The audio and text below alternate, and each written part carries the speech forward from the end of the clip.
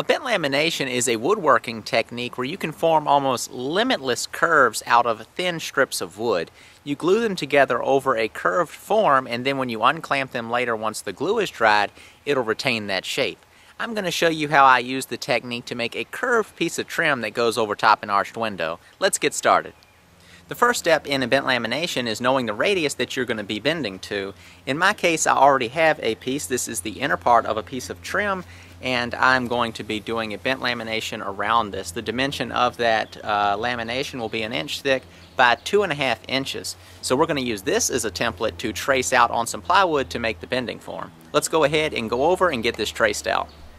When you're doing your form, you can draw out your curve or whatever shape you want your bent lamination to be in any way you want. You can do have a pivot point with a string and swing a big arc if you're making a bigger one using a compass or whatever you need to do. I just traced around the inner part of a trim work for the window.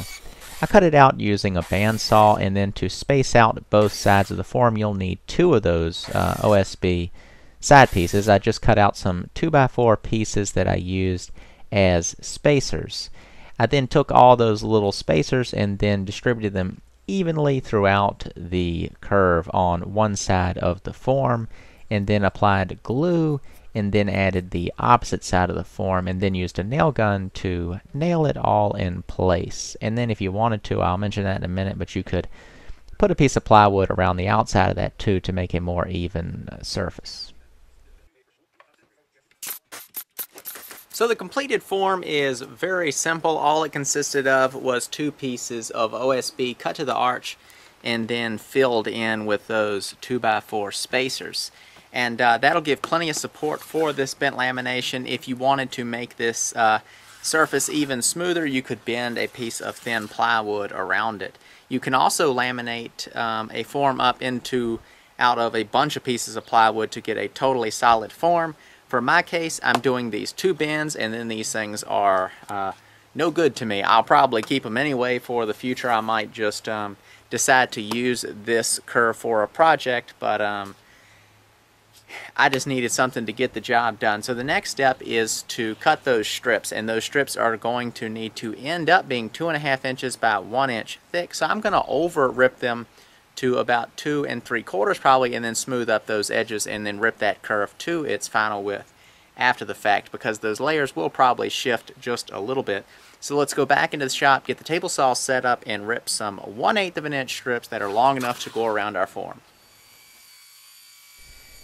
Next up is ripping the strips, and I ended up ripping them slightly under 1/8 of an inch. Actually, pine's a little stiff so it can crack. And then on the form I put some painter's tape. You can use transparent tape also, just keep you from gluing the strips down. Then you want to just put glue all over your strips, put it on both sides to make sure you get good adhesion, and then mark the center and then clamp that to the center of your form if you're doing an arc shape. Otherwise you can just have it marked to any sort of a reference point. When it comes to clamping, you want to make sure you're getting as many clamps on there as possible and getting even pressure. And you want to start from the middle and kind of work your way out to the outside, and that'll make sure you don't end up with any bound up areas. Alright, well here's the upper part of the trim all clamped together, and you can see it's quite a bit of clamps, and it could still afford to have more clamps on it. If you're doing a piece of furniture or something, you're going to want to make sure that you have this really clamped down to avoid any gaps in the glue seam. And it looks messy now, but it'll all be cleaned up. So for example, right there is a gap. But in my situation, it's going to be alright, because this is going to get smoothed out, trimmed down, some wood filler, and then painted. This is just trim work. It's not a structural part of the house. So this is mainly for appearance, and so it will be perfectly fine. But for those of you out there who are going to be doing furniture, you want to take extra care to make sure that you're getting a really tight glue seam. So I let the piece sit overnight to go ahead and let the glue set up. Depending on your conditions, temperature, humidity, and all that, you may be able to unclamp it faster, or you may have to wait a little longer.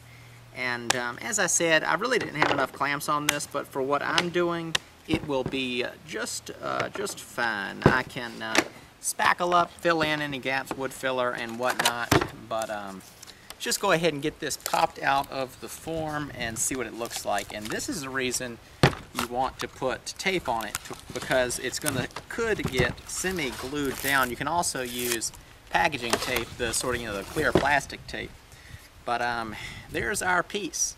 And so right now, of course, it looks a little bit rough, but we're going to clean up those edges and then get it to its final width and smooth it all out. So let's go ahead and take care of that.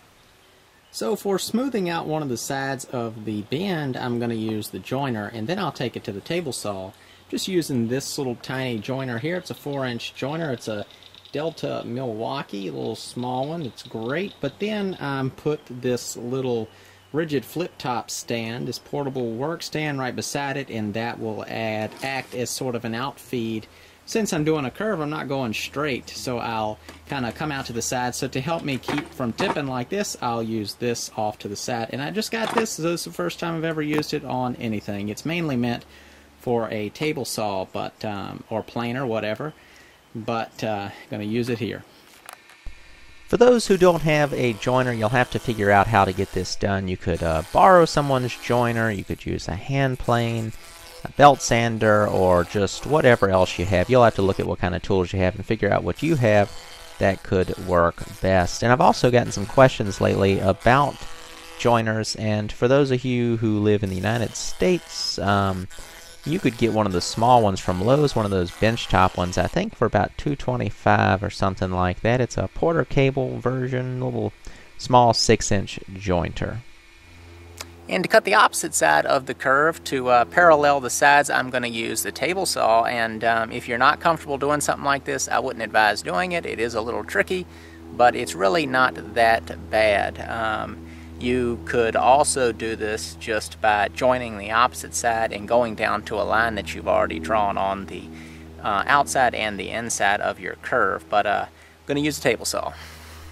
So the key with ripping curves is just taking your time. You got to really watch, make sure it stays flush on the table against the fence, and then your lowest point you want to aim for right at the front of the blade where the curve is making contact. And you just need to take your time. Once again, you could even do this with the blade not raised up into place to make sure that you kind of are prepared and have your push stick close by to where you can pick that up nice and easy. And as far as smoothing them up, you can use pretty much whatever you have. I use this little belt sander and then my spindle sander, but you could use all kinds of tools.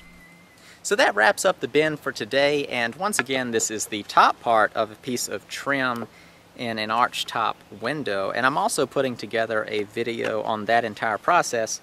So if you'd like to see that, just check my channel for the video or click the link at the end of this video or in the description.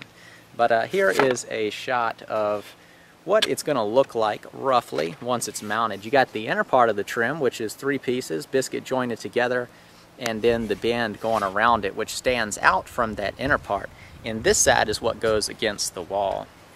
And while this is a piece of trim and I can get away with some of that crudeness, if you were going to be building a piece of furniture, you'd want this bend to be a little nicer. So the main thing to pay attention to is your clamping methods, and doing a dry run or either doing a bend before you start your bends that you'll actually use. If it works out, you can end up using it, of course, but by practicing before you do the real thing, you can save yourself a lot of time in the end. I hope this gives you a lot of ideas of what you can do with some of your projects. Maybe dress up a boring looking window in your house. You don't even have to have an arch top window. You could put this over top of a square window, a version of this, and then fill this part here in with something decorative. It could be something painted on the wall, or either some sort of a little starburst wood pattern, or whatever else you can think of. It's just, you know, creativity. You just think of something. But with all that said, I'm having a great time making these videos. I really want to thank y'all all for watching, and I'll see you in the next video. If you're new to my videos and would like to become part of the channel, click the red subscribe button now and you will get updates on all the future videos that I post. Glad you found me, and thanks for watching.